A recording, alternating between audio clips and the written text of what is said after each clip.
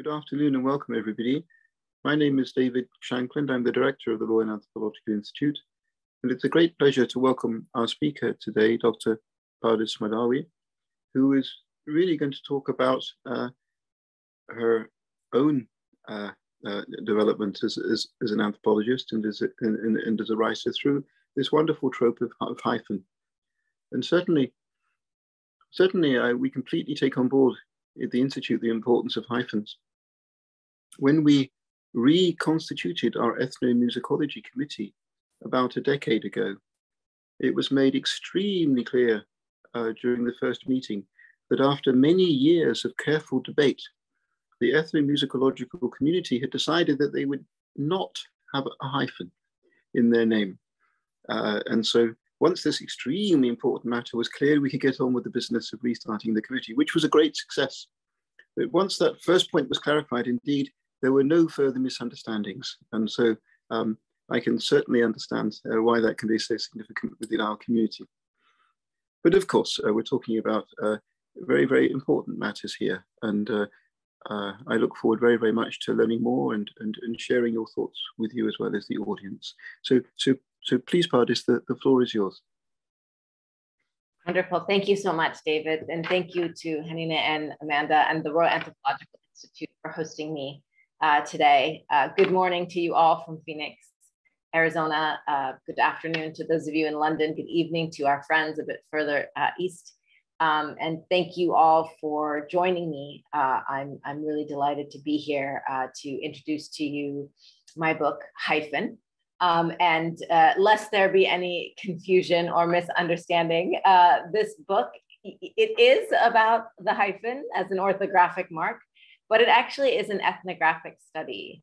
So it actually is living at like the hyphen and like hyphenated individuals like myself, Iranian American, many of us who are hyphenated. The book lives at the intersection of ethnography and orthography. And this was sort of my venture into looking at how the history of a tiny orthographical mark, like the hyphen, is actually so richly intertwined with the everyday experiences of hyphenated individuals around the world. So I'm going to go ahead and share my screen and hope that our colleagues will be kind enough to let me know if for some reason the screen share didn't happen. But we'll just hope that it did.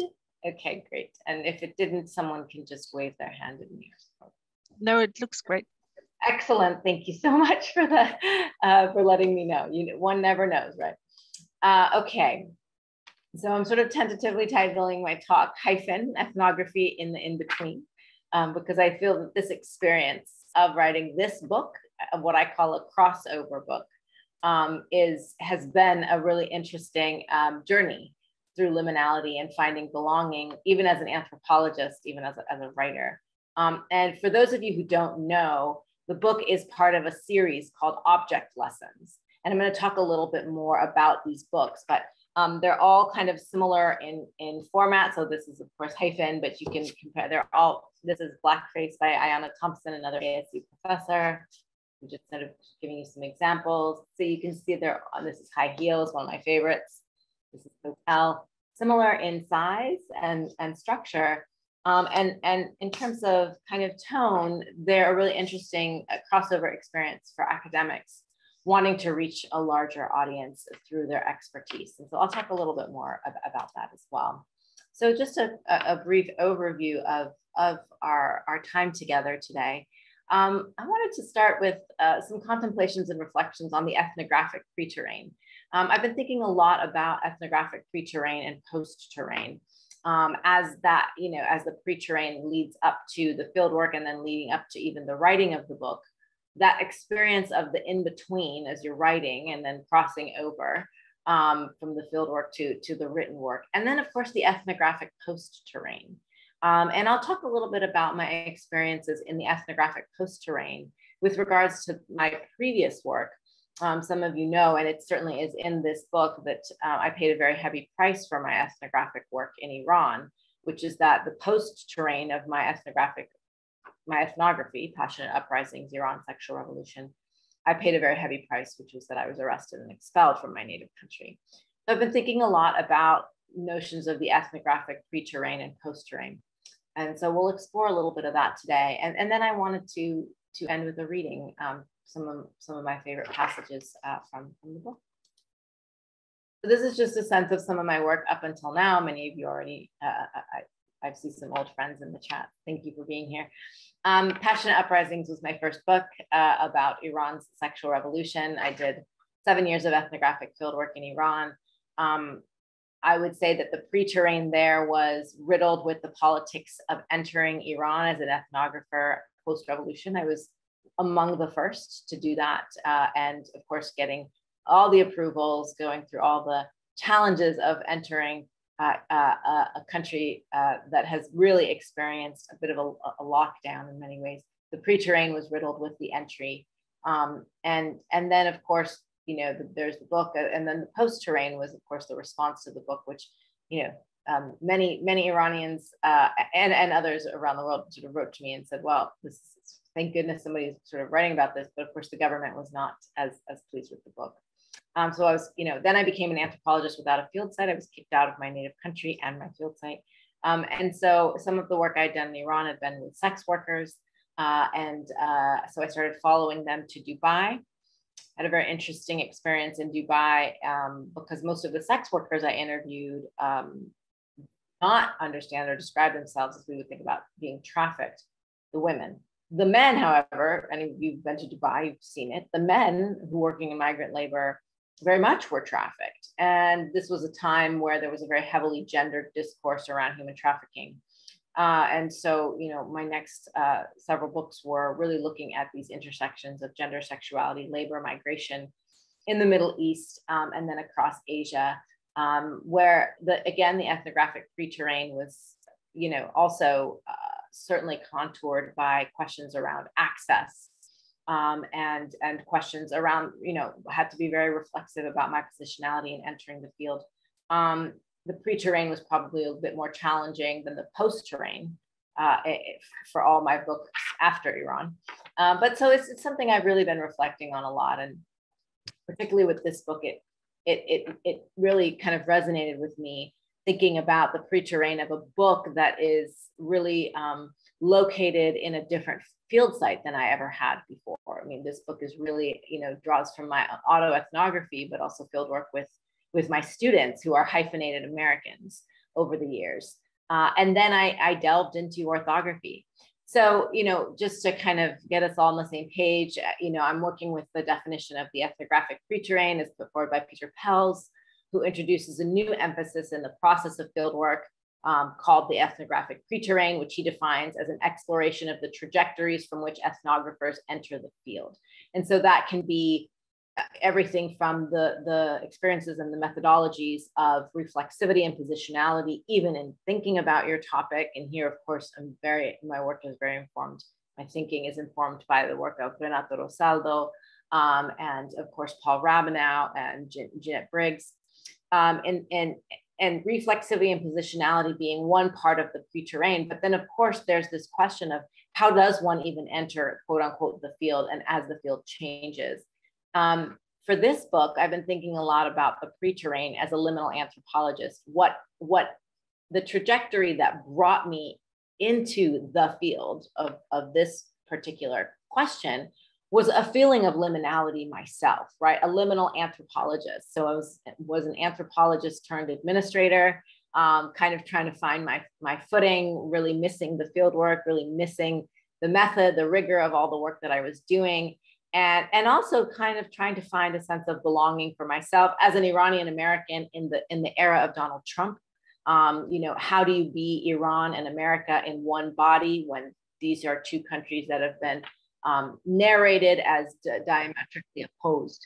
And so, you know, there was the politics of the moment. There was also the politics of my own kind of trajectory as an anthropologist who had waded into a pool of administration, you know, for a time, and really just thinking a lot about the question of the hyphen. And so I started to actually explore, you know, the politics of the hyphen itself. And the more I delved into the history of the hyphen, the more it resonated with my own experiences as a hyphenated American, but also as a hyphenated, anthropologist come administrator. I mean, I feel like I hit so many hyphens, like many of the people, many folks who are probably on this call, and many of the folks with whom I've done fieldwork. People see their identities as multi-hyphenates, as many folks would say. And so I started to explore the history and the politics of the hyphen. And if you just go back to World War II, what you see is this notion of hyphen as divider. And there's this anti-hyphenate hyphenism, and it kind of really, it takes root in World War II. You've got people like FDR and Woodrow Wilson and Winston Churchill saying a hyphenated person. So in the American case, FDR has a very famous quote. He says, "A hyphenated American is not an American." And there's a famous song called The Hyphen by John Wayne, for those of you John Wayne fans. And he actually, it's in my book, I quote it, and he talks about how there is no such thing as a hyphenated American. A hyphenated American signals divided loyalty during the wartime. And so this was this sort of anti-hyphenism moment that stirred up this controversy to drop the hyphen in everything. So those of you who are avid readers of the New York Times, you may or may not know, but it was written always as New Hyphen York Times. There was always a hyphen in New York, as there was in New Jersey. But it was around this time that there was this anti-hyphenism. And so I could sort of see that anti-hyphenism. But the further back you go, and actually when I started learning about the origins of the hyphen was created by Dionysius Thrax, the ancient Greek grammarian, wandering the halls of the Alexandria Library. And he was trying to find a way to write words, to signal two separate words that belonged together.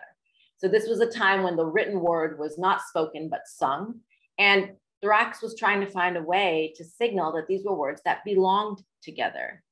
Fast forward to Gutenberg, another person who made the hyphen famous, in his printing of the Gutenberg Bible, wanted to find ways that he could keep the justification on the page, but signal words that belonged together, again, using the hyphen.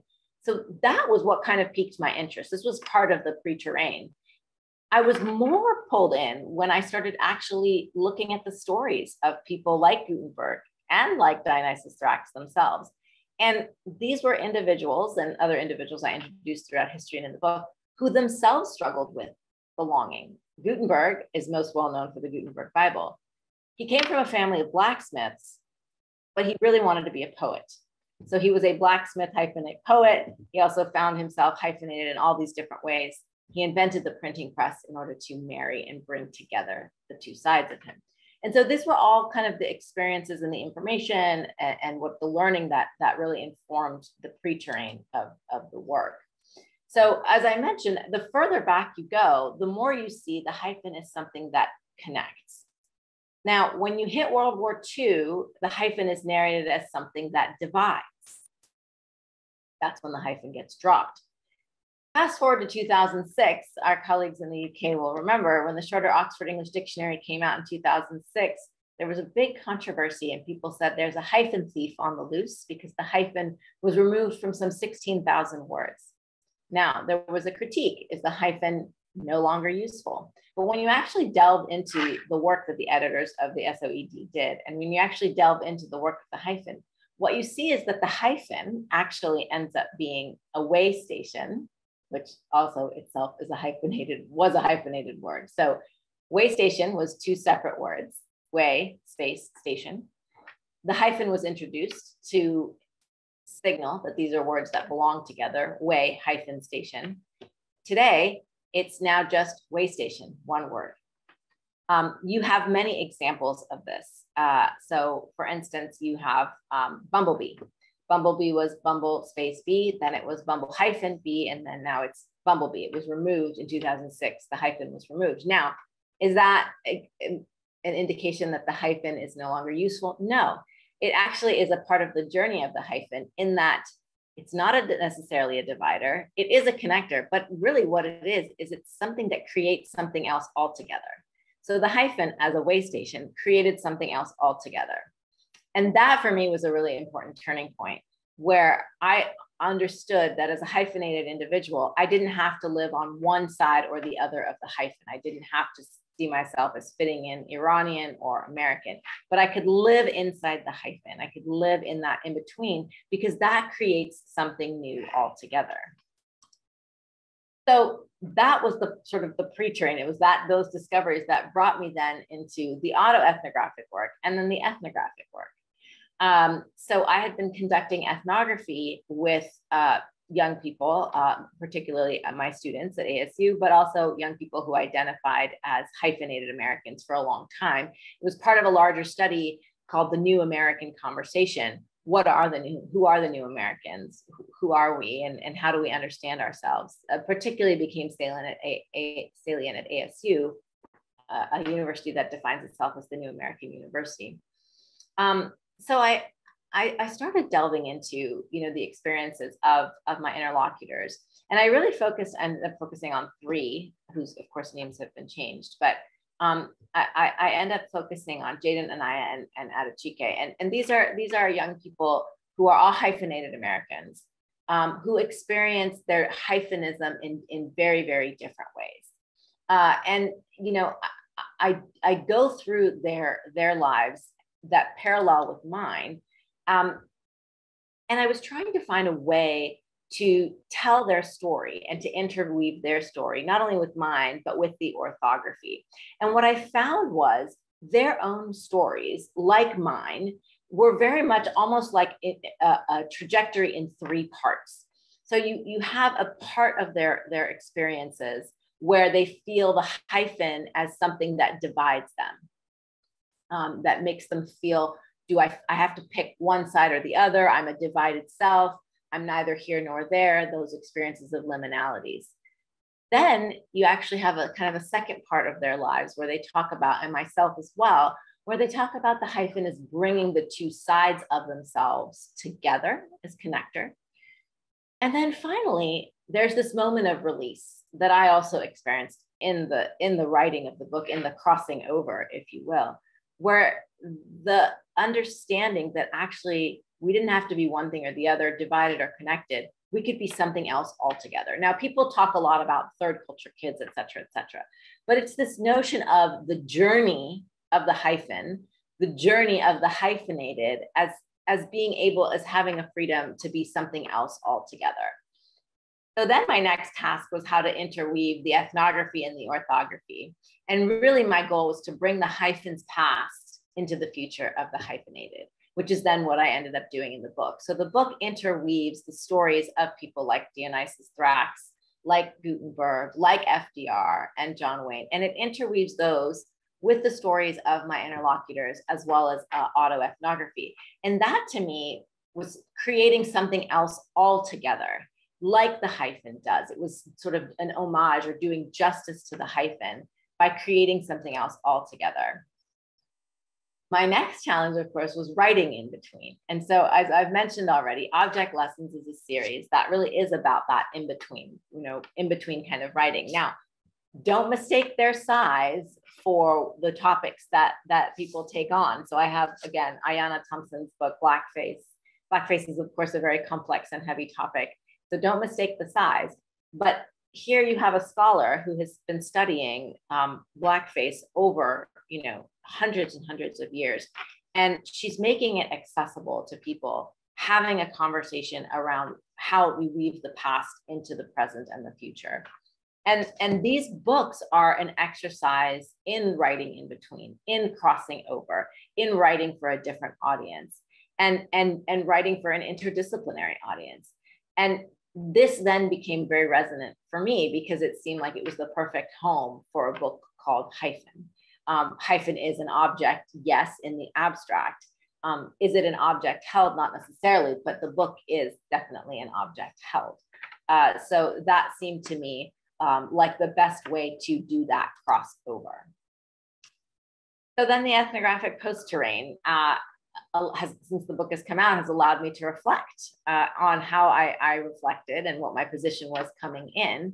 But also I'm always very thoughtful, intentional about the responses to the book and how we think about, this kind of writing. If it resonates, does it resonate with anthropologists? Does it resonate with non-anthropologists? One of the things that was interesting for me to learn is that it was particularly resonant with philosophers, which I never would have predicted, but also that it kind of brought me into this world of orthography and grammar files. And I hadn't ever, been in that world. And so it brought me into a different field, if you will, and really brought me into conversation with new audiences and new discourses. And so I think one of the most salient things for me is that this ethnographic post-terrain has been probably the most fulfilling post-terrain of all the books I've written. And I've been trying to reflect on why that is. Is it the writing? Is it the object itself as being something no larger than an iPhone that feels, you can delve into? Is it that there's connection? But that's kind of where I've been thinking a lot about, the pre-terrain for me was a lot about struggle. The writing was kind of finding my way. And then the post-terrain has been a release, very similar to the architecture of the actual book. So, it does get a bit meta reflecting on reflexivity, but I do think that it's important to think through the ethnographic pre and post-terrain. So I'm going to do a reading, and I'm going to stop the share so that I can see you all. And I'm going to read just a few passages from the book, if you'll permit me. And then I'm really eager to hear your thoughts and questions and your responses, and how you see the ethnographic pre and post terrain of a book like this, but how that resonates or doesn't with your own work. So I thought I'd actually read the preface, because I think it sets up the book really probably the best way, and gives you a sense for the feel, the tone, and the texture of it. To hyphenate or not to hyphenate has been a central point of controversy since before the imprinting of the first Gutenberg Bible. And yet, the hyphen has persisted, bringing and bridging new words and concepts. The journey of this humble piece of connective punctuation reveals the quiet power of an orthographic concept to speak to the travails of hyphenated individuals all over the world. For me, it took being kicked out of my ancestral home to wrap my limbs around the hyphen. As a hyphenated Iranian American growing up betwixt and between, I have struggled to find or make belonging. I've learned that I'm not alone. Like many others whom I introduce in this book, I have learned that I don't have to fit on one side of the hyphen or the other, but rather I can embrace the space between. So many others like me have finally found a way to embrace their voice and authority inside the hyphen itself. I invite you to join us to see how the journey of a humble grammatical marker has the potential to make belonging for hyphenated individuals struggling through identity politics from the ancient times to today. So I wanted to read from the origins of the hyphen. I wanted to read to you a bit about Dionysius Thrax. This is chapter 2 for those of you who actually have the book. Chapter 1 is actually a bit of autoethnography, and it talks about my own experiences as an Iranian American and what informed the writing of this book. Really the pre-terrain, which I've already talked through with you all, but this is chapter 2. Dionysius Thrax, the tax-evading 2nd century Greek grammarian. And yes, I did try to throw in as many hyphens into this book as possible. So tax-evading 2nd century, yes. The tax-evading 2nd century Greek grammarian gave birth to the hyphen when he was caught between two worlds himself. Should he be spending his time adding to punctuation rules that his teacher, Aristarchus, he of asterisk fame, asked him to refine? Or should he give in to his heart's desire to focus on the spoken word? As he roamed the halls of the Library of Alexandria, he realized that he didn't have to choose. He could do both. And so the hyphen was born. As Thrax looked at the words that filled the expensive parchment paper surrounding him, he was concerned. There were no spaces. How would a reader or a singer, as readers often prefer to sing the text, know where to put the emphasis on certain words? How would they know what words belonged together? What words needed to be joined? Thrax set to work on an essay entitled Technique Grammatique, or the Art of Grammar. In this piece, he focused on the state of the art of grammar, exploring the construction of words and introducing possibilities for new constructions. Drax drew inspiration from his teacher, Aristarchus, as well as Aristarchus's mentor, Aristophanes, who was known as the father of Greek punctuation. Techne became an instant success, and the scribal practices that Drax suggested would be adopted and employed by Greek scribes for centuries to come. In the opening section of his essay, Drax focused on prosody, or the spoken delivery of written text. He introduced new punctuation that would facilitate the delivery, rhythms, and intonation of the written word for speakers and singers alike. After introducing the apostrophe to clarify syllable boundaries that were ambiguous, and the comma-like hypodiastole that would separate concepts, Drax gave us the hyphen, a U-like construction. So the first hyphen was a U, kind of a bow underneath, a U-like construction placed under adjacent words that clarified for the speaker that the words should be understood and spoken as a single entity. The hyphen, the apostrophe, and the hypodiastole became vital components of writing and speaking to bring clarity for the reader and speaker in interpreting the author's intent. Drax's hyphen, which would later be renamed a sublinear hyphen because it was used as a small bow shape, remained in popular use in Greek texts for centuries. But like many other casualties of empire, the Greeks would see their beloved hyphen robbed, ransacked, and reformed by the brutal Romans some 300 years later. Like many other unfortunate social transformations, it was a combination of colonialism and capitalism that took the hyphen from a magical marker to show belonging in word construction to a facilitator for 8th century non-native speaking scribes who did not want to procure new parchment paper when they made mistakes in order to keep the costs of texts low. While the Romans had initially adopted the Greek writing practice of writing without spaces, instead it was causing them to remove the dots they had previously put to separate the words, by the 8th century, Celtic monks who were struggling with the unspaced Latin texts found a new use for the hyphen that the Romans would quickly adopt. The Celtic scribes struggled to pry apart smashed together words and concepts that their non-Latin speaking linguistic skills could not grasp. In turn, they broke up and inserted words in error, dividing texts in an attempt to make sense of them. In this process, they made mistakes. But rather than start their writing over or procuring a new piece of stone or parchment, they decided to make a new purpose for the hyphen, to divide and conquer. They used the hyphen to divide words or concepts that they did not understand and to cover up their errors. The scribes found it was easier to use their razors to erase and then cover up with a straight line placed in the middle. And thus, the elegant sublinear bow-shaped U hyphen that was used to fuse words together was erased and replaced with a straight line divisional marker of punctuation. This would then be codified in the Gutenberg Bible centuries later, much to the chagrin of the Greeks, who felt an important part of their past erased by what they considered to be a hostile takeover of a previously loved grammatical mark. Some 2,000 years later, when Tula Portocalis' father Gus in the popular film My Big Fat Greek Wedding would claim that everything was invented by the Greeks, hyphenophiles who knew the real story of their orthographic marker would sign an agreement, mourning for Dionysius Thrax and his dreams for the hyphen. So there you get sort of that interweaving of Thrax's story. Now I want to introduce one of the interlocutors, so you get a sense for how we kind of move between orthography and ethnography. So I'm going to introduce you to Anaya. Chapter 6 is entitled Like Water for Chocolate. The rich aroma of chocolate and spices filled the kitchen as Anaya stirred the mole, careful not to let the edges burn in her mother's cast iron pot. Cleaned the chicken breasts and turned to chopping the onions, letting the tears flow from her eyes with every cut. Each time she chopped onions, she felt like Tita, the main character in her favorite book, Like Water for Chocolate, or she insisted on referring to it como agua para chocolate.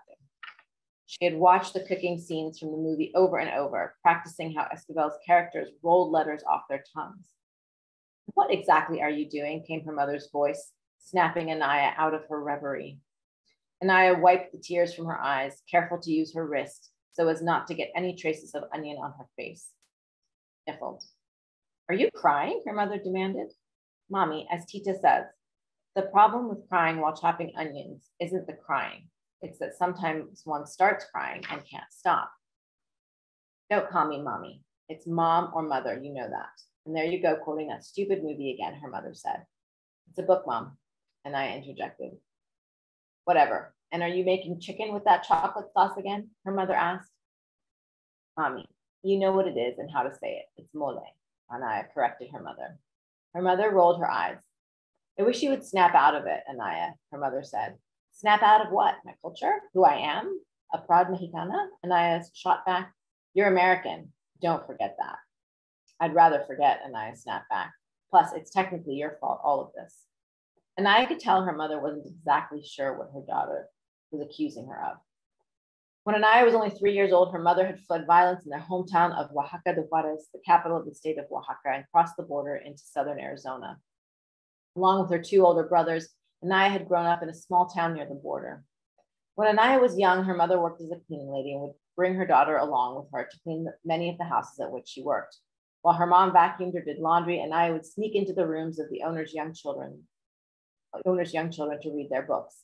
For a time, she had been enamored with the Junie B. Jones series, following the young protagonist on misadventures and living vicariously through Junie's confidence in challenging the adults in her life. Then Anaya started following Ramona Quimby and later the Harry Potter series. But something always felt missing in those books. None of them featured heroes or heroines who looked or sounded like her. Sure, she could relate to Hermione Granger's smarts, Ramona Quimby's practicality, and Junie B. Jones's sense of adventure. But why wasn't she, Anaya, reflected in any of these pages? Where were the Mexican queens, the Venezuelan princesses, the Colombian heroes? When she was 10 years old, Anaya accompanied her mother to the home of a new employer. She was disappointed to find that the house hosted no children, searching various rooms for any sign of children's books and finding nothing. An hour into her search, she stumbled into a home office. There she found several bookcases filled with colorful and interesting sounding books, but one stood out, a bright blue cover with a Oaxacan painting on the front. She pulled at the spine and the book tumbled into her hands, Like Water for Chocolate by Laura Esquivel. Anaya could barely contain her excitement as she turned the pages of this sumptuous book. Here was something she could sink her teeth into. Here was a book that tickled all of her senses and made her feel alive, feel belonging. When her mother had finished cleaning the house, she called to Anaya from the front door and announced it was time to go home. Only halfway through the book, Anaya could not bear to part with her newfound treasure. She bit her lip as she stuffed the book up her shirt and pulled her sweater closed, shut. She hesitated for a moment before heading to the door. If her mother found out she had stolen something from a client, she'd be furious. But on the other hand, how could Anaya not take this book home? After all, the book was practically speaking directly to her, calling her. She crossed her arms over her chest, clutching the book closer to her body as she slunk out of the house and climbed into her mother's car. She didn't speak to her mother the whole way home out of fear that she would be caught. Her mother had taken her silence as a symbol of her daughter's enduring anger. Earlier that year, Anaya's mother had come home one evening with a tall stranger. This man, named Robert, was introduced as their father-to-be. While her brothers had stormed out of the house, Anaya had just stood there, studying the man, his straight blonde hair and crystal blue eyes, a sharp contrast to everything she loved about her mother, from her thick, curling black hair to her warm brown eyes. Even worse, Robert did not speak any Spanish, and from that day on, her mother had banned anyone in the family from speaking their native tongue. The ultimate insult in Anaya's eyes was that Robert robbed them of their culture. Anaya's mother stopped cooking Oaxacan food, instead favoring dishes she knew Robert preferred, like meatloaf or pasta primavera. At night, Anaya could hear her mother working to rid herself of her Spanish accent. Over the years, Anaya's mother would struggle with this task, but in an ironic twist of fate, Anaya was the first to lose her native tongue, being the youngest member of the family.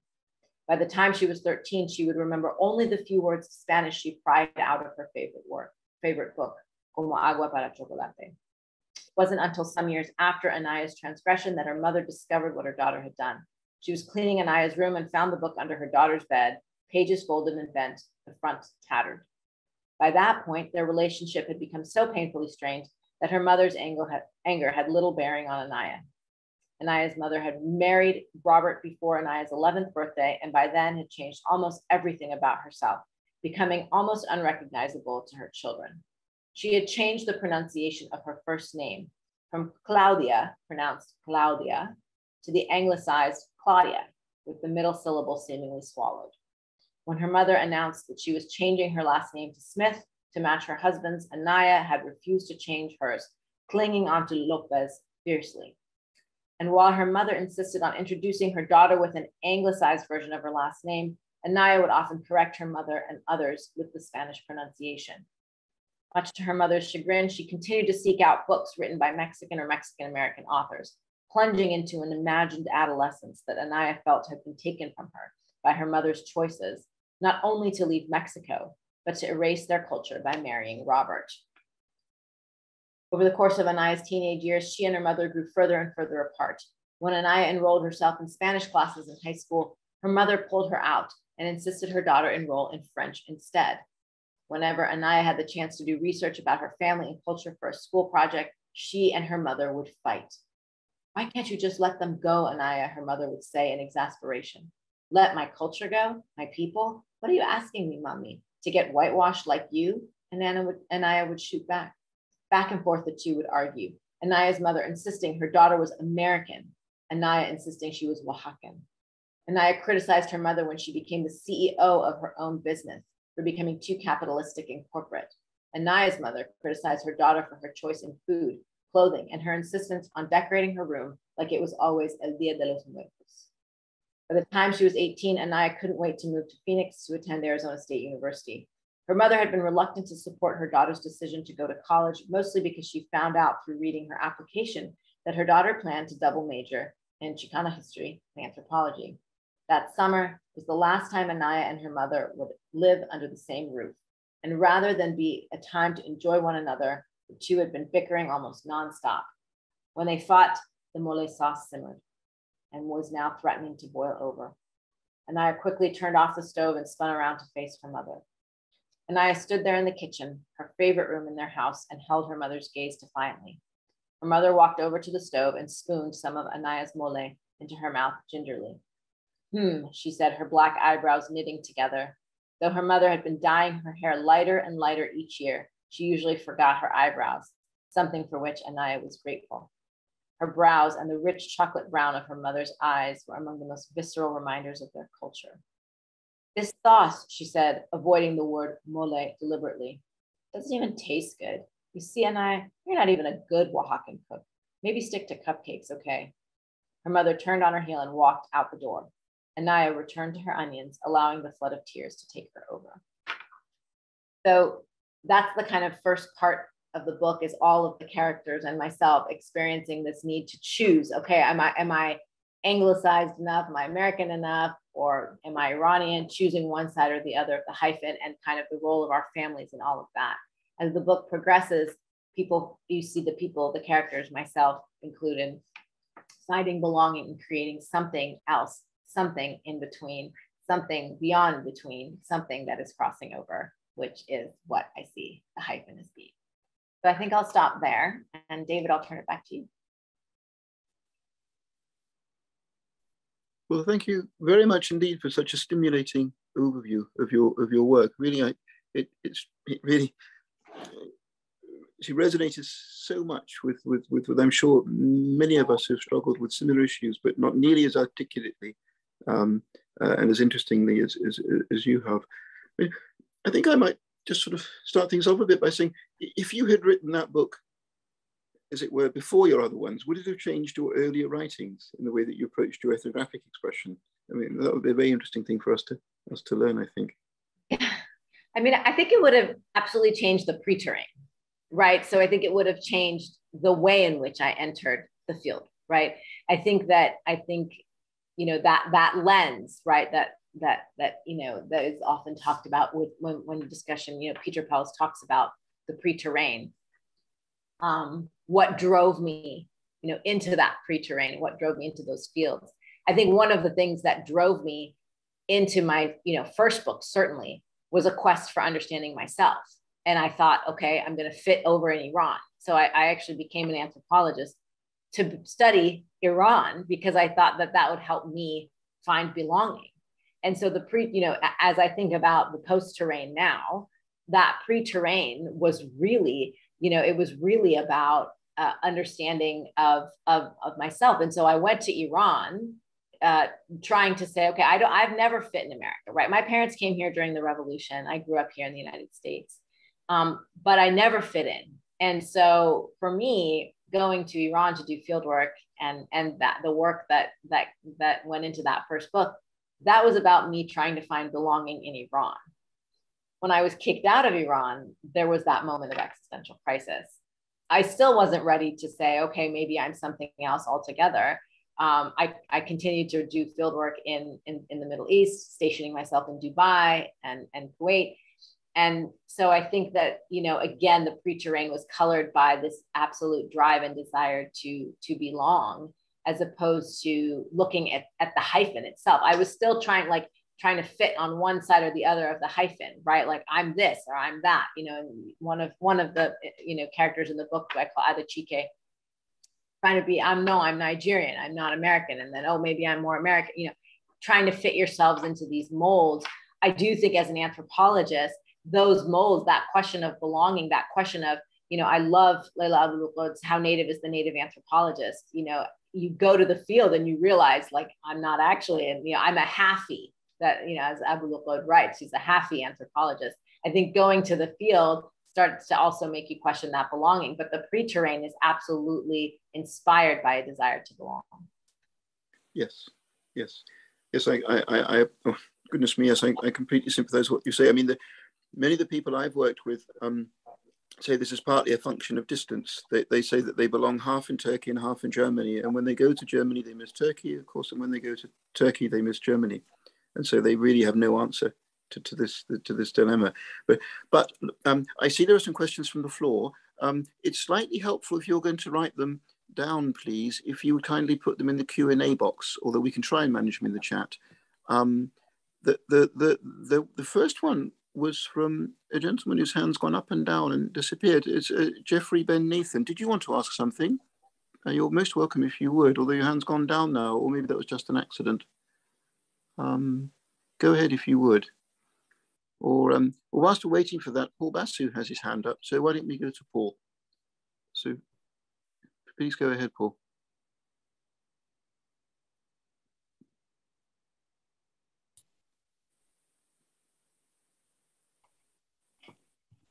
There we go. I think Wonderful. I'm unmuted now. Hello. Going now. Hi there, guys. Thanks so much. It sounds like a really fascinating book. I love this, in-betweenness between orthography and anthropology. It's really great. And as a fellow dweller of the hyphen and explorer of the in-between, I was really interested in, what you're talking about. I suppose my question is about this journey that you're describing, where the hyphen is the step in a journey to something other. And I'm just, I suppose I'm wondering about actually whether that kind of structure of relegating the hyphen to this in between, this liminal moment, is well, I'm not sure it's my experience, or whether I wonder if I value actually the uncertainty of the hyphen, and whether actually dwelling in the hyphen, sticking with the hyphen, as it were, sticking with the trouble, to borrow a phrase, has its own kind of value, that kind of, rather than feeling that new consolidated, coherent sense of self that you're describing as this kind of endpoint, whether we actually lose something in that actually it's good to be uncertain and untroubled, that the hyphen seems to kind of suggest, and particularly the multi-hyphenate that you're describing. I think that's really interesting. That's an excellent, thank you, Paul, and glad to hear that, you resonate in that in between. I think that, I think it's, first of all, when we look at the orthography, right, there are words that the hyphen sometimes will never get pulled out of, right? Or well, maybe will, but most likely won't. And then there are words that were hyphenated and never came together. So let me give you some example. And then there are words that some people use hyphens on and some people don't. So email, how many of you write email like a lot, right? So it used to be E hyphen male, right? It was E space male, then it was E hyphen male. And now some people just write it as email, right? There are certain words that people, orthographers largely agree the hyphen will likely not be taken out of. For instance, ex-boyfriend, ex-husband, mother-in-law. So there are some words that the hyphen will kind of stay in, people think. Now, I want to talk about, your question, is the hyphen really kind of a troubled space? And I think many of us saw it as a troubled space. But I think looking at the journey and the power of the hyphen, of the orthography to create new things, whether you stay in that hyphen or whether that hyphen is bringing you something new altogether. I think that instead of seeing the hyphen as a troubled place, what I wanted to do with the book is shift that paradigm and look at it as a space of power, right? As a space of openness and creativity, right? Where it can be what you want it to be. So instead of constantly trying to fit yourself into a box or a mold, that you actually experience a release or a freedom of creativity that perhaps you didn't have when you were feeling that neither here nor there, that liminal betwixt and between. Yeah, I suppose it's actually that very thing that I feel the work, and it's troubled as a good thing. It's the productivity, the creativity of the troubled, I suppose, which I identify with the hyphen rather than the resolution that you're describing. But I get your point entirely. It's great to think about that. Well, and I think as we think about the politics of the moment we live in, right? So, you've got identity groups where the hyphen has been dropped, right? So the Japanese American was the first to drop it during World War II because there was this question of divided loyalties, right? And so that question of the hyphen, a hyphenated person as being someone with divided loyalties, I think is a really salient question for our times today. So I'm trying to reframe that. Great, thanks very much.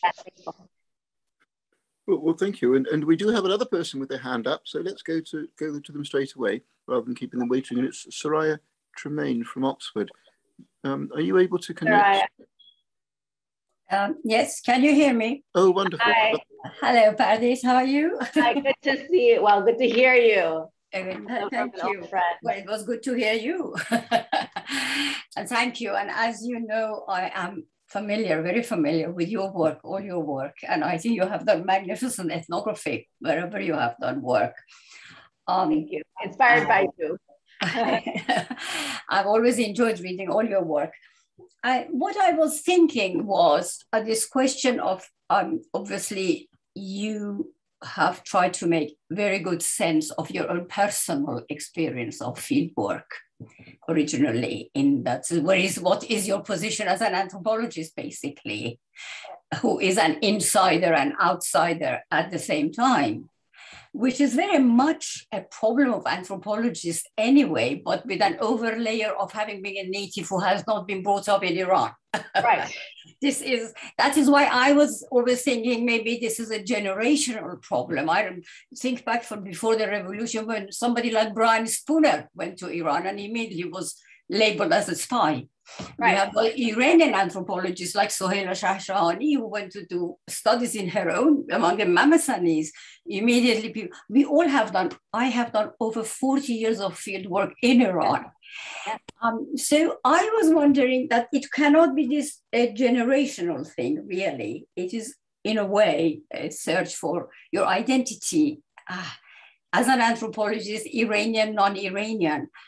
And I wonder how widespread is your personal experience among other anthropologists of Iran?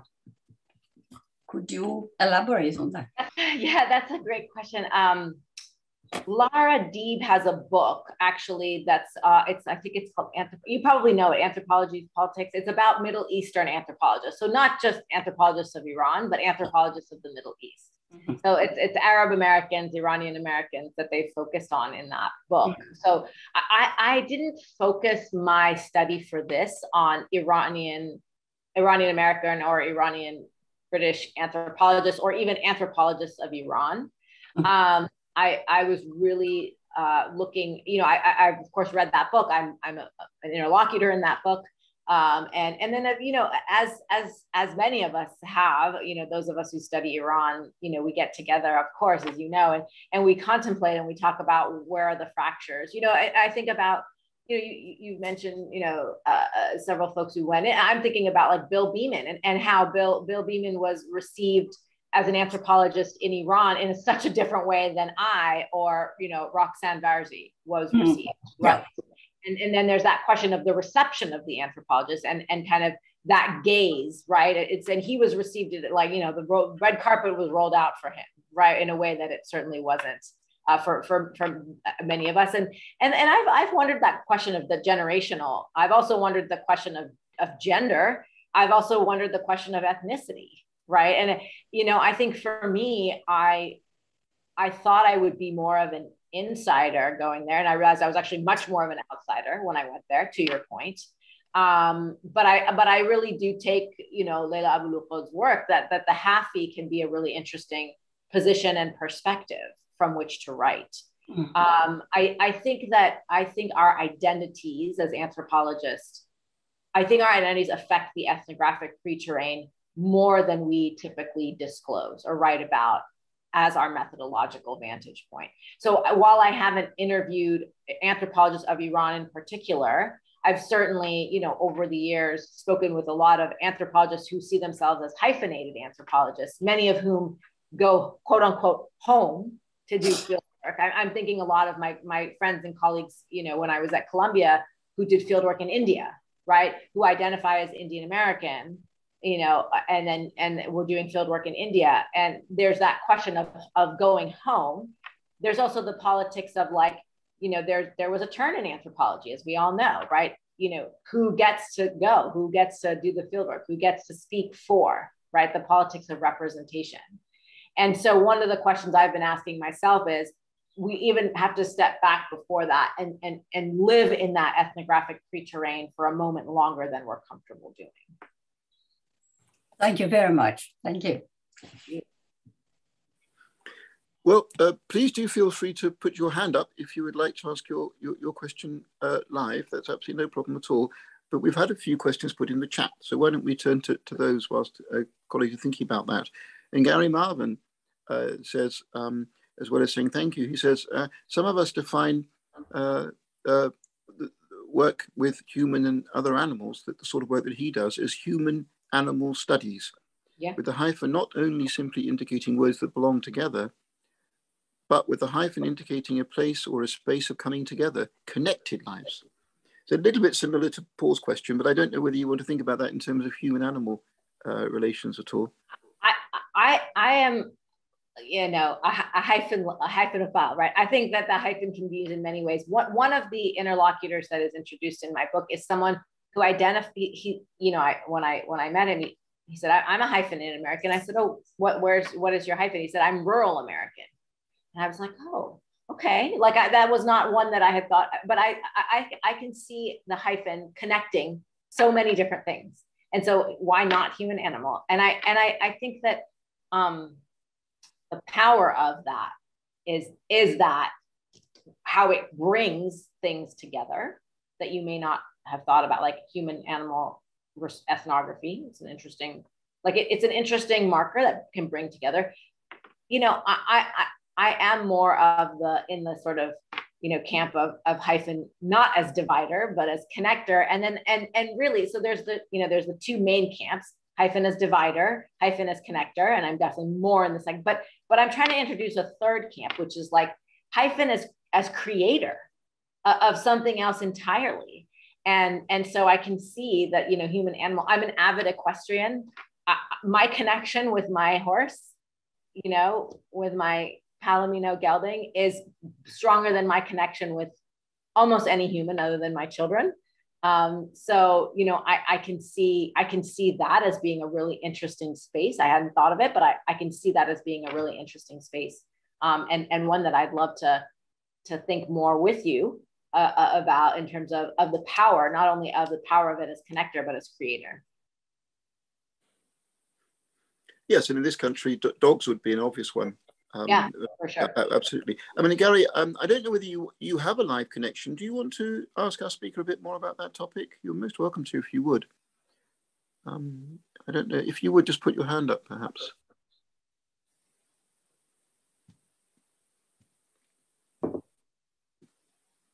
All right, we'll move on to the next one, perhaps while Gary's thinking about his no problem. His hand is up now.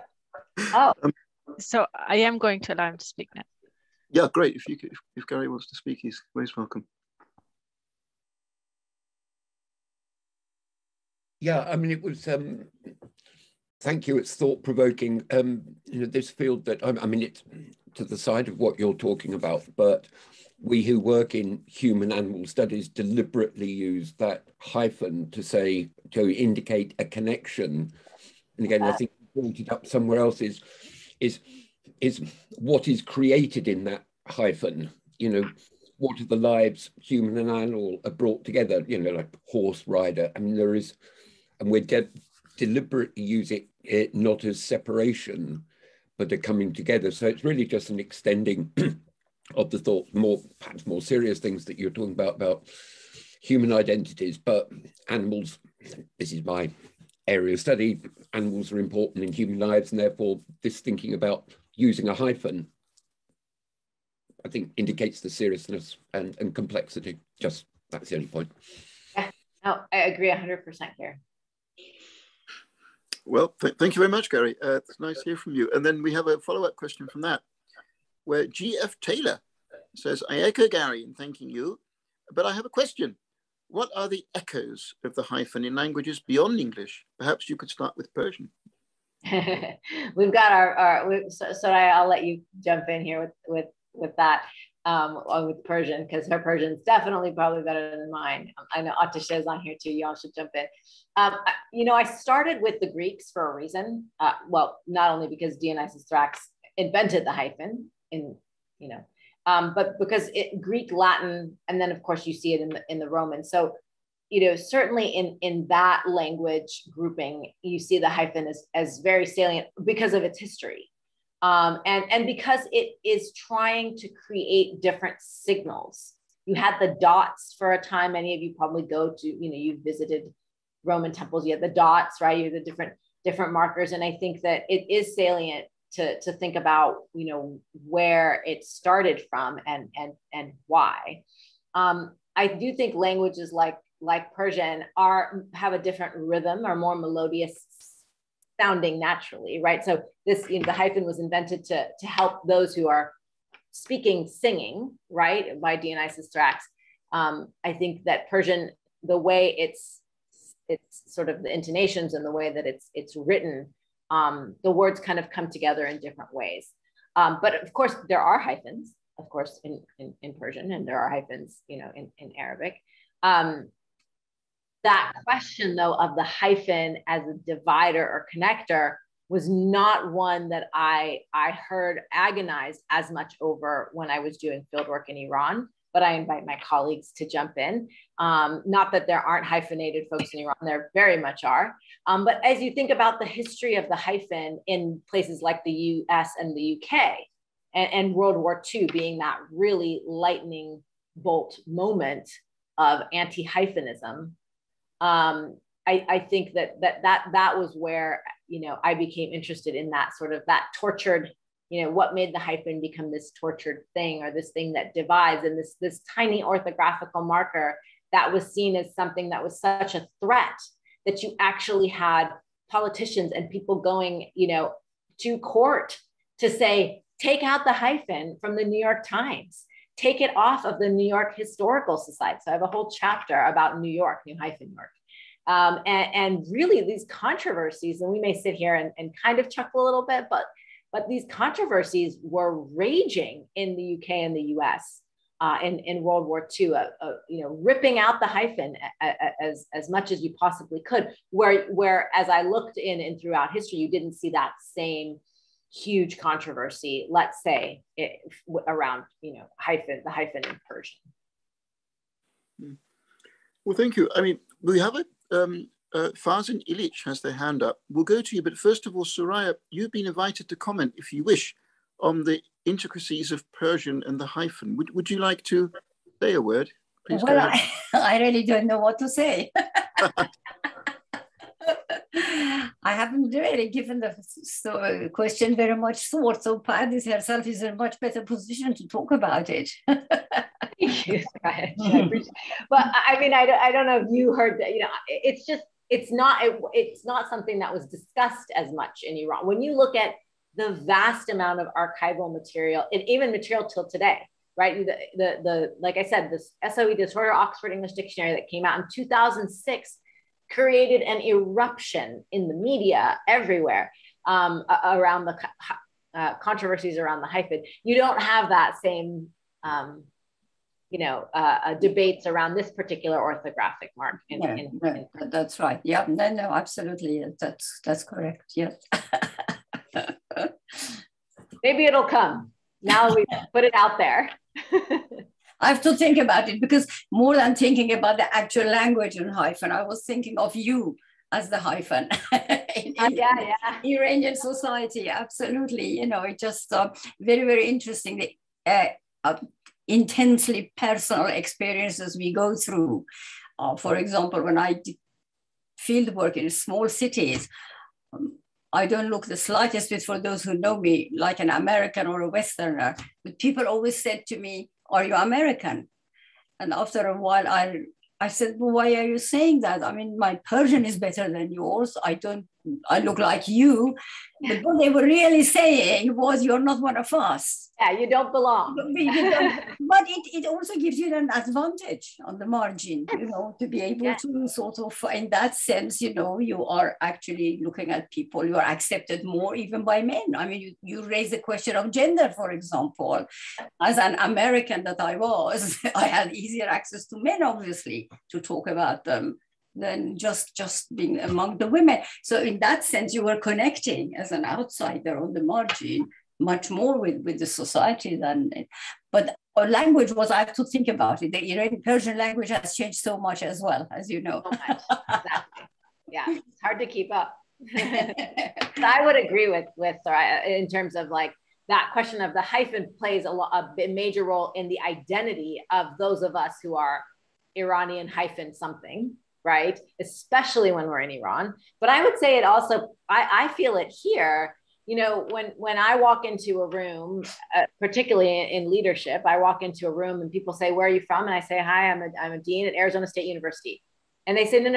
And they don't ask anyone else this at the table. I don't know if any of you hear any kind of accent in my English. I don't feel like I have one.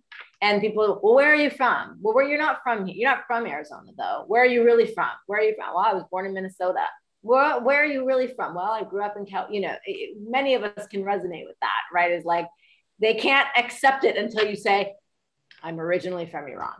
That's very true, absolutely. But as I say, one becomes a bit marginal to every society, but you can actually bank on that marginality, you know. Yes, and that's exactly what this book is about. Is like, yeah, we can take that as a marginalization, or we can take that as a creative position.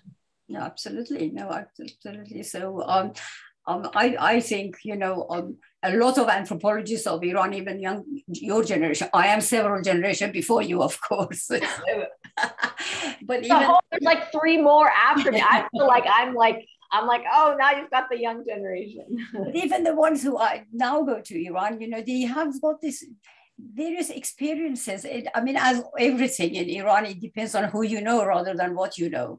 Totally. And therefore, the way you approach things, you work with people. I've been going back to Iran all the time, all these years before and after the revolution, and have worked actually with people who are in power, the authorities, but it's the way you approach them, I think, that even in the end makes you connected. And that's what anthropological skill does for you. Yes, exactly. We live in the betwixt and between, and rather than be tortured by it, let's use it creatively. Yeah, no, absolutely. Vive la différence. Well, thank you very much, Soraya. Let's include now Farzan into the conversation, if we have a connection. Please go ahead.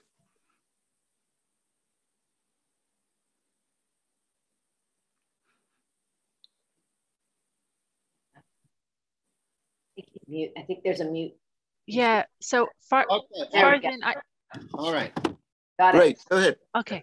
So on that creativity note, I think, and on a practical level, I'm wondering if there could be an emerging hyphenated person or people or creature that could help us deal with the current state of collective amnesia, which in fact is perpetuated and reinforced by academic rituals.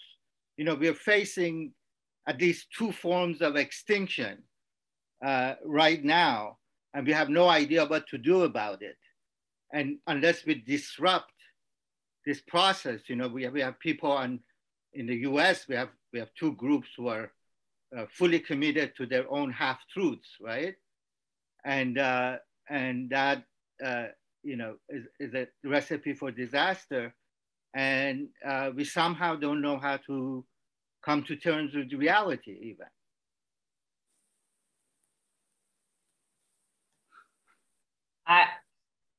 I hear you.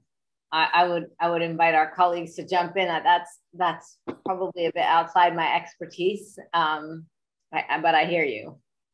Yeah, that chimes in with something that I've been thinking as well, which is clearly there are many cases where what you describe appears to encapsulate a great deal of the identity negotiations which are taking place. But of course, there are also very systematic attempts where people who have that potential to draw on different backgrounds opt instead for a third one. And I think perhaps that also is behind Farzan's question. I mean, and there are also major nation state building initiatives long before Roosevelt's where they tried to do the same thing. The French Revolution is an obvious one, and also the Turkish foundation of the Turkish Republic is one as well. Where there, the message is quite simple. You can have ethnically, you can have a Kurdish mother and a Turkish father. It doesn't matter at all. You simply become Turkish citizens. And this was astonishingly successful for certainly for 5 or 6 decades. And then only in the 1980s did it begin to get unpicked.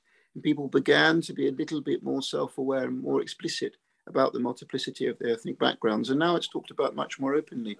But even today, there is an idea that there is something else you can jump to if you wish to, rather than emphasizing a particular communal background.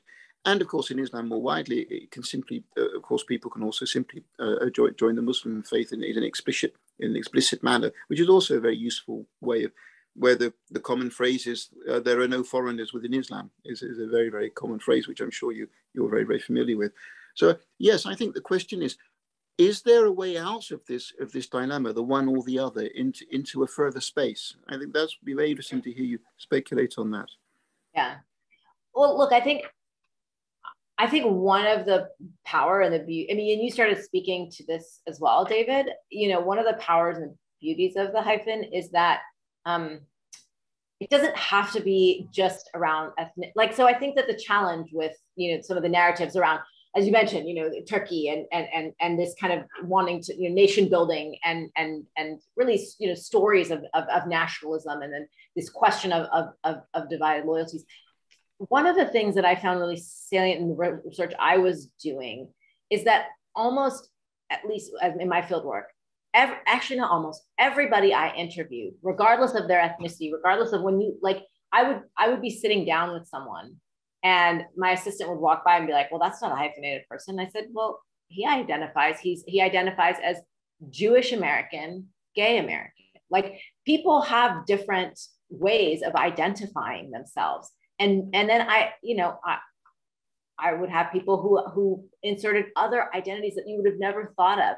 But one of the things that was really interesting is when you brought people together for a focus group, they might be people who never would have thought, oh, wow, we both have this connection of sometimes feeling betwixt and between, even though maybe just the appearance or the ethnicity or the nationalism or the faith wouldn't suggest that, right?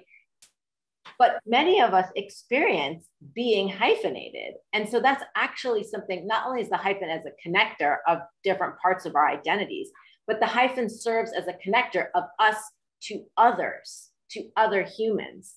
that we may not feel connected to. When we realize that hyphenism, that all being hyphenated in different ways, of course, we all share an experience of hyphenism, of betwixt and between, even though maybe at the face of it, you might not think someone I'm interviewing or talking with considers themselves as a hyphenate, right?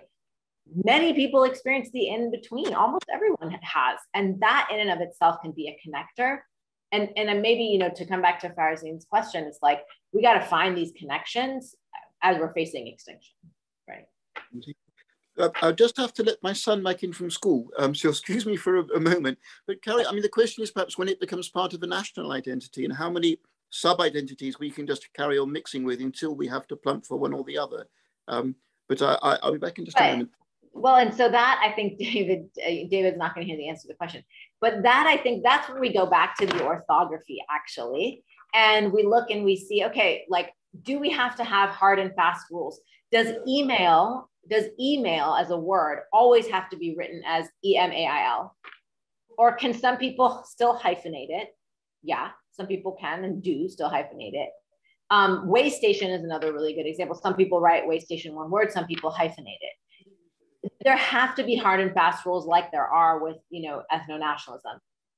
Maybe yes, maybe not. Can we look to the orthography to learn something new, right? I mean, and then there are words that, you know, that the orthography, without the hyphen, like they would have never come together, right? Without that hyphen. So David, I'm just saying that in answer to your question, I think we look to the orthography, particularly a word like email. Some people can write email with a hyphen, some people don't. So you don't have to have this hegemony of like, you have to use hyphen, you don't have to use hyphen. I think the point of it is that where it resonates. Now, some cases the hyphen is useful. Some cases the hyphen has been dropped because we know that these are two words that belong together, even though we don't put them together. Ice cream is a great example, right? Ice space cream. They played with the hyphen for a while and then they were like, no, let's just keep them separate, right? They're two words that can be seen as belonging together. Bumblebee is a better one, right? Because you had bumble and then you had bee, and then you had the hyphen bringing them together. And then just the rhythm of it, bumblebee is one word, kind of that, because people don't use bumble as often, so that they brought bumblebee together as one word. So it's also a living thing. I mean, people say, well, you know, orthography and ethnography, you know, ethnography is a living sort of, you're talking to live living people that are ever evolving. Well, orthography is too, because we all know all our language is constantly evolving. So orthography has to constantly bend and shape and dance. Does it mean it's less relevant? No, orthography is being used and is also a device to create new cultures, to create new ways of thinking, new discourses, new spoken words. So is there a changing history of dual citizenship permission in America? Because I think many people do have dual citizenship at the moment, but has it always been permitted? Well, I think it depends on the country, right? You're not supposed to have dual citizenship with Iran. All of you can jump in here. At least in the United States, you're not. But that's where you've got citizenship as being distinct from identity. So they stripped me of my Iranian citizenship when I was kicked out in 2007. Is that ever going to make me stop identifying as an Iranian American? No. I'll never be an Iranian citizen, but I'm never going to stop identifying as Iranian American. And so there you have something very useful, right? So that no one can take away. Yeah, that's very moving. Well, we've got more questions in the chat, so we'll go back there now. Jonathan Skinner. Good evening, Jonathan. Yes, so he would like to echo Joanna Overing's comment on anthropology being the bridgehead of communication. And can the hyphen reify the two, and the middle path, a hybrid path of betwixt and betweenness developed from this conversation? It's a little bit similar to the thoughts we've had before, but please go ahead if you would like to say anything about that. Well, I mean, so is the question about the reification of the space of the in-between? Is that the question? Well, literally it's written here, can the hyphen reify the two, i.e.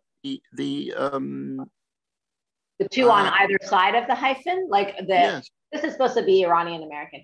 So are you saying, does the hyphen reify what's on either side of it? Or are you saying, is the conversation reifying the hyphen?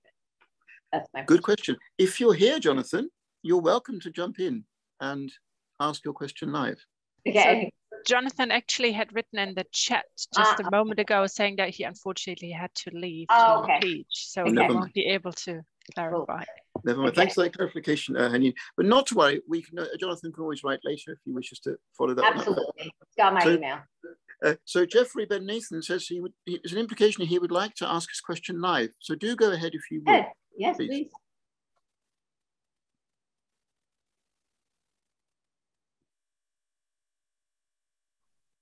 So Jeffrey, I have allowed you to speak. You will need to unmute for that, and then you can. Yeah, can you hear me now? Yes. Oh, lovely, good. I got your book and enjoyed it very much indeed, and read it from cover to cover. And so let's go to the very end. I love the idea that you make of the hyphen. By the way, I have a hyphenated name, so I live with I see it. I love it. And there's quite a bit of background to this, actually. I just contacted other members of the family and asked whether they use the hyphen or not. They all do, but two of the members, their fathers ran a shop, an antique shop in New York.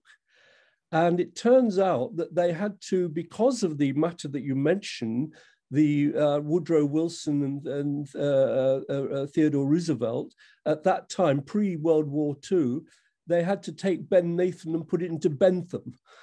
And the shop in New York was reduced. But I love the idea of the hyphen being the connector, but in the end, as you say, being the creator. And at the end of your book, you have, I thought, a wonderful summary to the whole thing, a pluribus unum, the motto of the United States, that from the batch of identities which everybody has, at the end of it, there comes out a wonderful single identity, which the Americans can benefit, the British benefit, everybody benefits. So a pluribus unum, can you speak to that?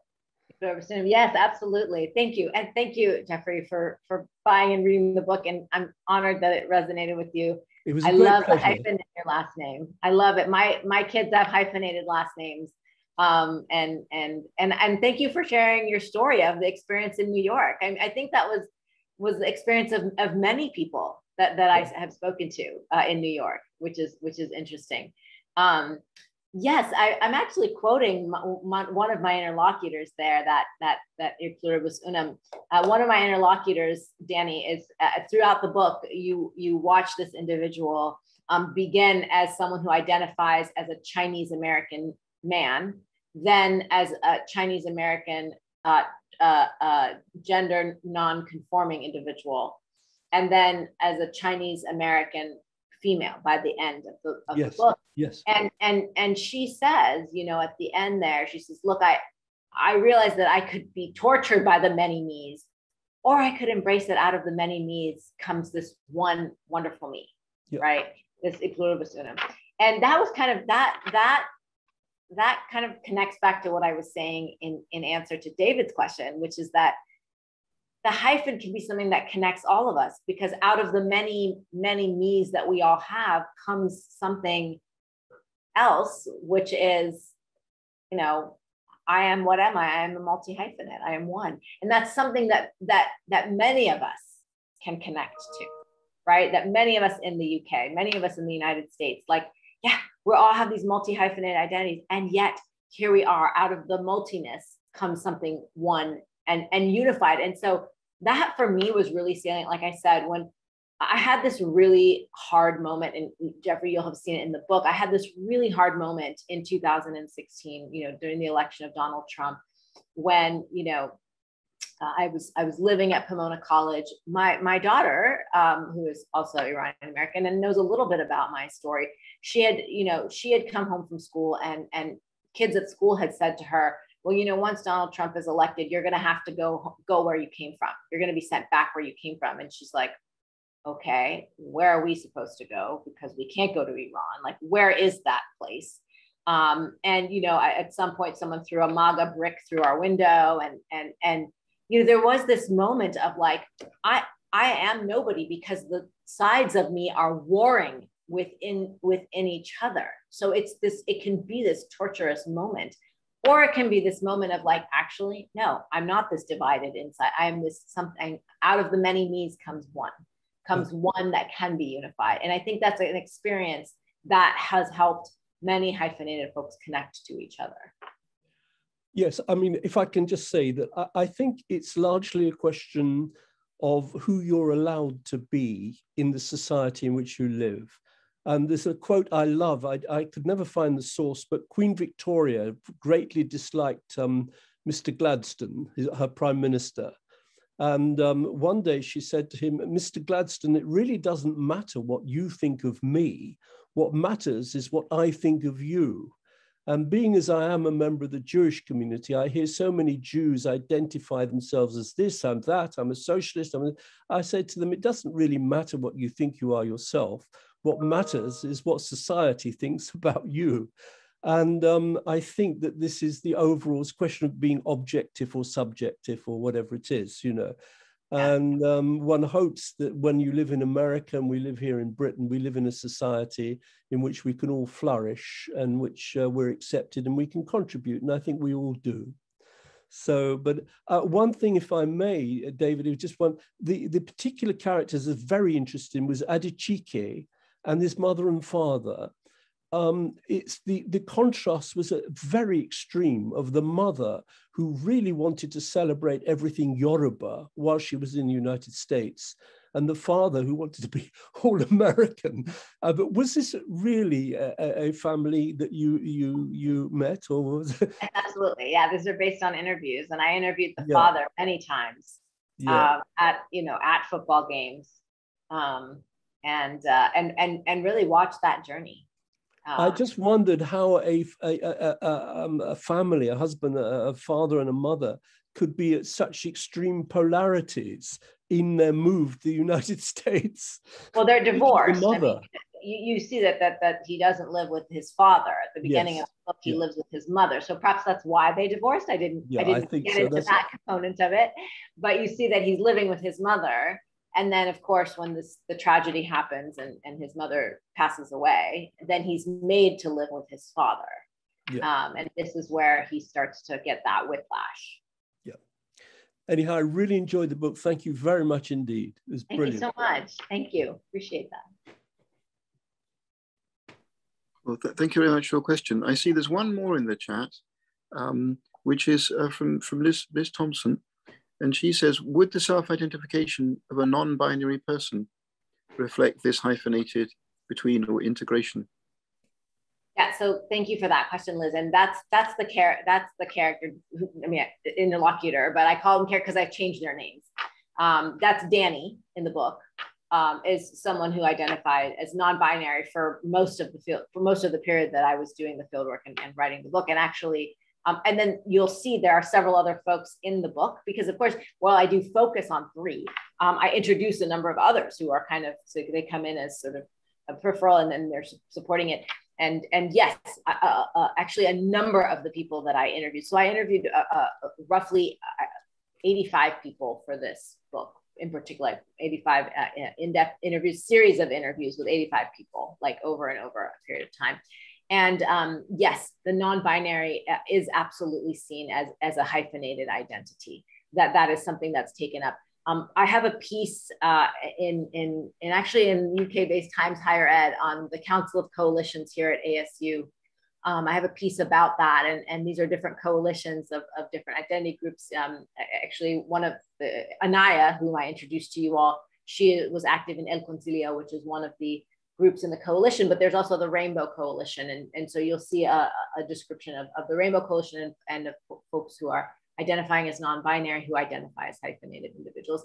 And actually for them, they found that the non-binary, that component of being non-binary and having the hyphen as unifying, that for them felt a lot more freeing. Like in focus groups, when people talked about that, the hyphen as creating something new, that really resonated with them because like we're just creating a new gender.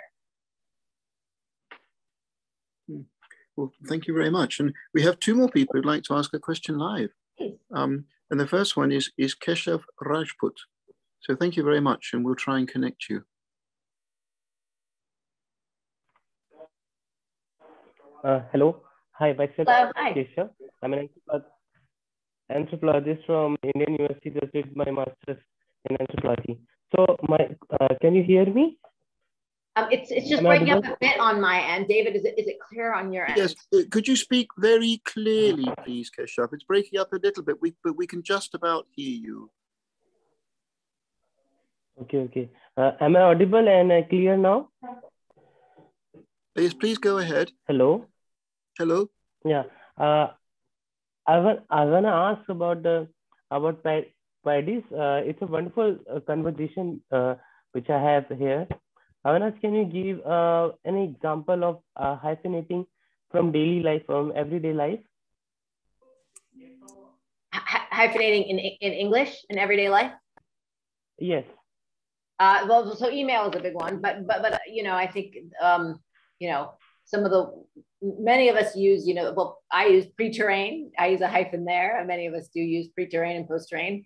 You know, many of us use hyphen for postdoc. Some people do postdoc as one word. I think there are a number of words that are hyphen flexible, is what orthographers would say, right? You can use the hyphen or not, email being the most popular one.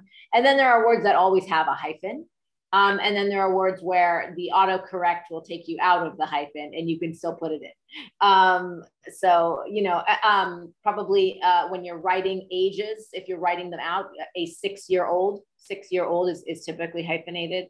And like I said, that there are words that most of the orthographers and linguistic anthropologists and language experts I've talked to say will never be unhyphenated, because words like ex-husband or ex-wife, people like that hyphen in there. They don't want it to be one word. and leaving the X just by itself is not as, for the way in which we read a sentence, it makes the X without the hyphen, the space, it makes it difficult to see the two as coming together. So a lot of this is coming from studies on how people interpret the written word, how people interpret the spoken word differently, and what rhythms make sense. As I said, language is evolving constantly, and language is making culture, and culture is making language, etc. And orthography is a really important component to it. Well, thank you very much. I have one more follow-up question. Can I? Please go ahead. Can I go ahead? So it's about when you said hyphenating is more like not like separating or connecting something. It's like a creativity. So what the examples you just shared, it's more like we are connecting two things. For example, email, for example, 6 years old, and other examples. They are like connecting. We are connecting here. How we are creating or being creative here. I think I'm understanding the question of how it's creating, and that's where, again, the idea of the book is that the hyphen is creating new identities. So you don't have to say I'm Iranian or I'm American, but rather I'm an Iranian American. I'm a hyphenated person, which is creating something new altogether, not something that has to fit on one side or the other. And with words, it's the same. You heard me give the example of bumblebee, bumble space bee, then it was bumble hyphen bee, and then a whole new word was created, which is bumblebee. So you see it in the words, right? In the creation of words, but also in the creation of identities. So that's where the creativity comes in. But also, I think our friend was asking about the connectivity. So, for example, when you say half-eaten apple, the hyphen gets half-eaten, and then these two words connect the third word. Correct. Rather than divide. They're not really. So it has the function of bringing together rather than dividing, even though it's a hyphen. Correct. Right. And that is what Dionysius Thrax intended, right? And so that's where, when people think about the politics of the hyphen, they usually only go back to World War II, where there was this idea the hyphen is a divider, right? That's why they had to take it out of New York Times. But that's why I'm saying you have to go back further. Half-eaten apple is an excellent example. That's exactly why Dionysius Thrax invented the hyphen. There we are. Well, thank you for the question. Well, we've got one more here, and perhaps as the poor speaker has been answering questions for more than an hour now, we ought to we ought to allow her some relief. But there's a last person with their hand up, which is Katayun Medhat. So please go ahead if we can connect you and ask your question. Hello, and thank you very much with your hyphen philosophy, because it goes, I think, to the heart of an existential conundrum. It's not so much a question, it's really a free association thing. And it goes back to what a previous person asking a question said about subjectivity and objectivity. And I was thinking, who really are we, in terms of identity definition, who are we trying to oblige? Is it ourselves or is it others? I mean, I'm very multi-hyphenated in I've given up to define myself. I've dispensed with hyphens. I was also thinking that, for instance, in German, obviously one has hyphens, and you will see that I've got an Iranian name and a German accent, and I live in the UK, and I did my fieldwork on the Navajo Nation. So, you know, so it really, but I was wondering, really, is this hyper hyphenation, I would almost call it. You know, there is a tendency or a turn towards hyper hyphenation. Does that reflect our quest for certainty? Is there a desperate, the more confusing things get, the more we try to micro-define them to get, to have the certainty. And then I was thinking, because I'm also a psychotherapist, Keats's negative capability, which is the capacity to dwell in the gray zones and not to define. Do I make any sense at all? Yeah, for sure. No. And I wanted to give one example, which I found quite interesting, and that was in my field work on the Navajo Nation. Now, I don't look anything like a Navajo at all. But there was something about, I think, giving up on defining myself, that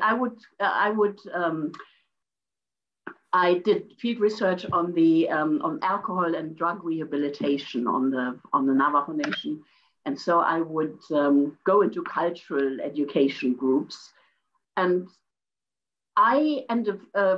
there was one client who was a Ute mountain Ute, and then there was me. And everyone else was Navajo.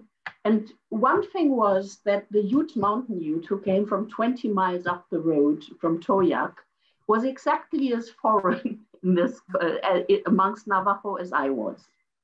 So we were both kind of outsiders, which I found interesting. But also that people never ever thought, I mean, people very often came and said, what tribe are you from? So they didn't think I was Navajo, but they thought I was something else. And I thought maybe it is just because I'd so much given up defining myself that I'm actually so comfortable, you know, that the payback was being so comfortable being nothing, that almost it served some kind of, because I didn't, you know, I did not place myself. Anyway, this was a very long free association. No, I appreciate it.